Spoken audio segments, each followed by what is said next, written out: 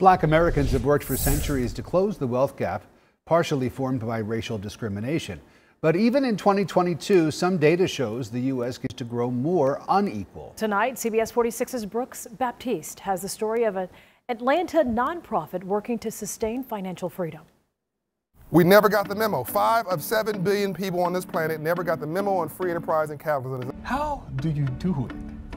I hustle, man. I work my tail off. It's a principle John Hope Bryan has lived by since he was a kid in South Central LA, working to create a path to build wealth. A banker came in my classroom and taught financial literacy when I was 9 years old. Man, I raised my hand. I said, "Excuse me, sir, what do you do for a living and how'd you get rich legally?" He said, "I'm a banker and I finance entrepreneurs." So that started on my personal quest to get out of the hood to alive. And when your outflow exceeds your inflow, then your overhead becomes your downfall. Back in the 1990s, Bryan says he ran into some hard times.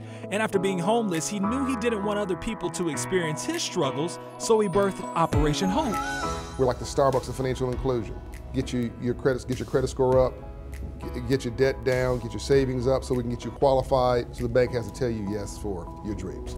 For the past 30 years, the nonprofit has worked to disrupt poverty and empower low and moderate income youth and adults through free financial literacy.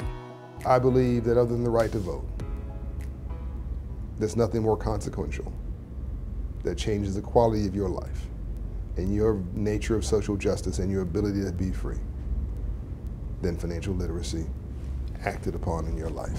Current data shows the difference in median household incomes between white and black Americans has remained steady for nearly 50 years, and there continues to be about a $30,000 gap between the two. Is that why you're so determined to switch the narrative? Yes.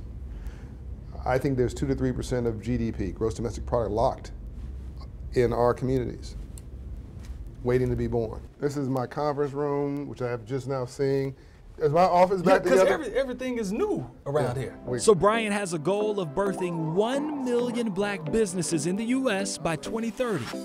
So the vision here is to really port us into the future in one generation, giving you 2 hours of free technical assistance to get that infrastructure, the bones of your business up, so you know what you're doing. And hold on, let me just take a visual image of where I'm trying to be one day, okay? With the desire to create an economic infrastructure for African Americans for the first time ever, Bryant is building what he calls future entrepreneurs. It's not only my give back, that's my leave behind. That's the institutional infrastructure that we've never had.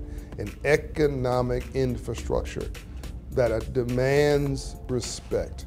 In Atlanta, Brooks Baptiste, CBS 46 News.